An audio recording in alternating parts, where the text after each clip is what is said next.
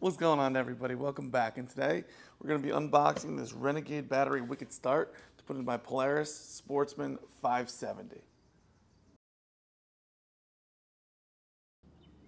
Alright guys, so if you remember when I was at Tar Hollow the other day, or it was about 2 weeks ago now, my battery went dead. So in the Polaris Sportsman 570, it comes with one of those older style batteries that has water cells that you have to actually keep the water filled up. The battery is about 4 years old. It was the original battery from 2019.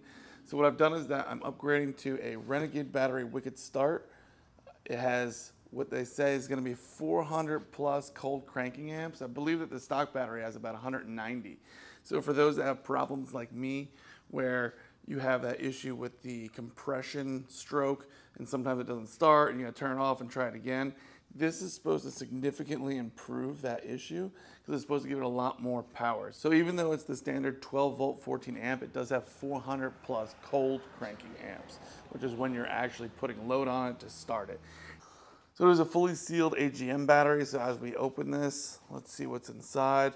Basically, from my understanding, this is more of a generic battery that fits multiple ATVs. So we're going to compare the size to the stock one to make sure that it fits properly so anybody can go out and buy this. And then we're also going to start it up, see if we can tell if it makes any difference. Right now, I'm probably going to have to use it for a while to actually see. So it looks like they gave me a koozie, which is pretty nice. Throw a beer in here, or soda, whatever you want to throw in. Renegade battery, no rules, no limits. And then you can see it actually does come in a box. I didn't think it was going to come in a box within a box. I thought it was just going to be the battery. But this is the RG14AHWS 12 volt 14 amp.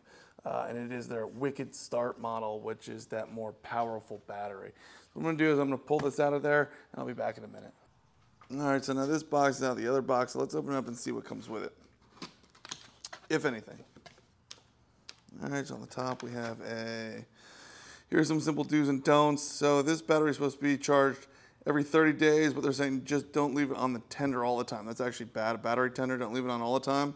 So just top it off after every 30 days, store it at a specific temperature, make sure it's clean, basic stuff.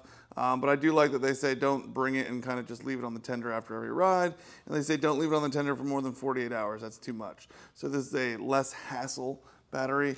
Again, it's an AGM. So it looks like they give you the screws that you need that go on the top here. They also have ones on the side, I believe. I'll pull it out and show you. All right, so they have the screw terminals that can go on the top or on the side. This is the negative, here's your positive. All right, so it's an AGM battery, so it's sealed so you don't have the things on the top to put water in.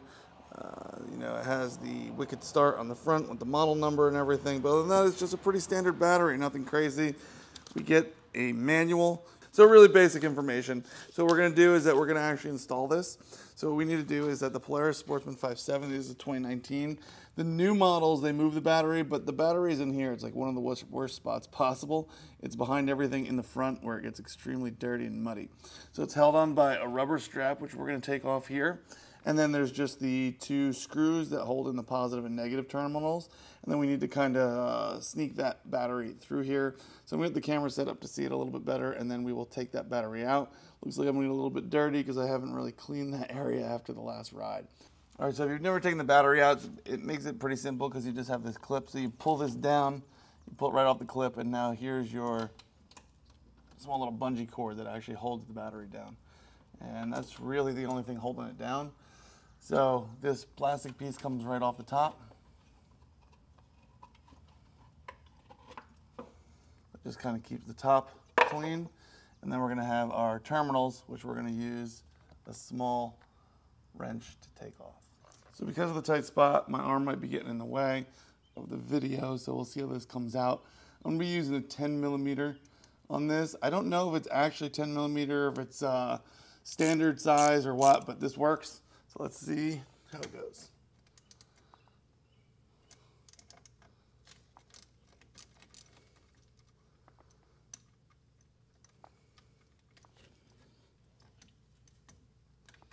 Getting to the negative terminal is actually much harder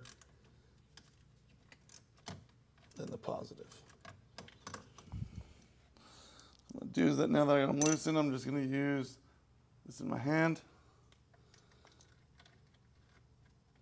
to unscrew it completely.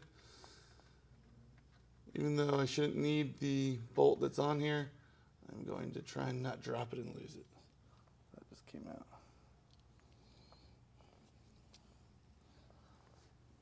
Pull that off. And now we'll do the same for the negative side.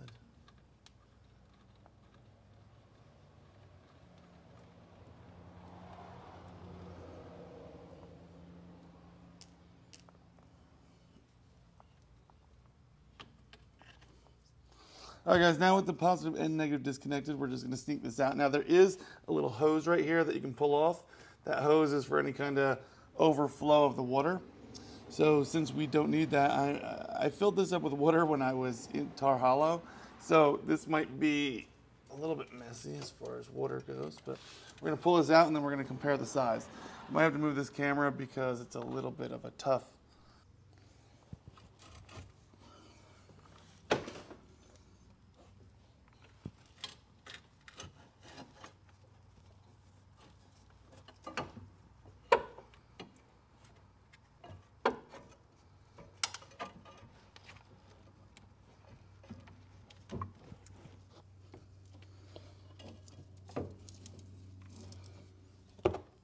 And the battery's out. All right, I got a couple other projects going on the bench right now, so we're gonna take a look at this real quick and just do some rough numbers. So you can see that for the most part, these batteries visually look about the same size. So you can see that the positive, positive, negative, negative, we can do it on the same side, it's no problem. The height of the new battery is actually a little bit lower, which is nice. So you get a more powerful battery and it's actually not higher. And you're getting just about the same width and height, or width and length. So if we look at this real quick, you can see that this is roughly, there's just a rough number around 14 with the overflow. It's really 13 without that overflow. And this one is roughly 13. So they're about the same size there. We take a look at this and we do a rough number here. We can see that this is roughly 8.5, and rough number here is going to be the same 8.5. So these batteries are almost identical in size. The OEM battery is just taller, so this thing should fit in perfectly. It's going to be absolutely no problem, so we're going to get that put in right now. So this might be a terrible view, but it's probably the best view I can get of trying to install this battery. So what we're going to do is that we're going to slip this in over this hose right here. Oh, this battery's pretty heavy. Slip that right into the mounting plate.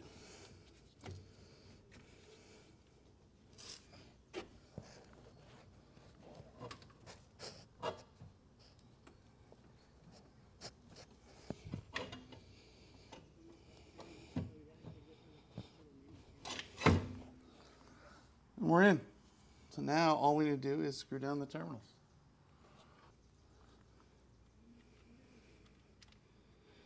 Positive is on. The negative was the harder one, but the good thing is that with this new battery, you can actually get to the negative a lot better. And now I'm just going to give it a little tightening down.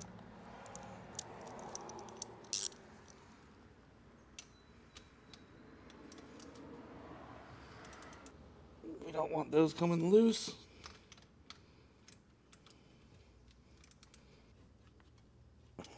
All right. So just in case that was a really bad install angle, you can see there that the battery is in. And you can see that the positive and negative are attached. Battery got a little bit dirty from the dirty quad, but other than that, looking good. What we're going to do is that we're going to put the plastic piece back on top. Bungee cord is back on. Nice and tight, keeping everything down and in place. We should be good. Let's see if this starts up. All right, moment of truth. Here we go.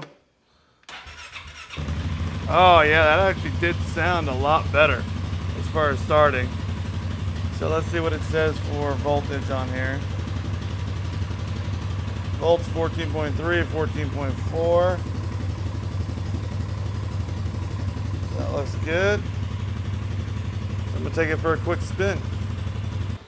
All right, quick spin, just to make sure the battery was good, it stayed constant. The startup, definitely, you could tell it had more power versus the old battery. Granted, my old battery was 4 years old.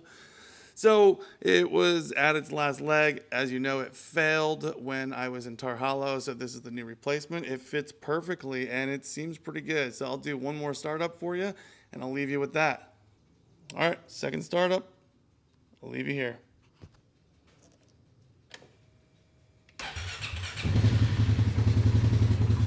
Sounds great.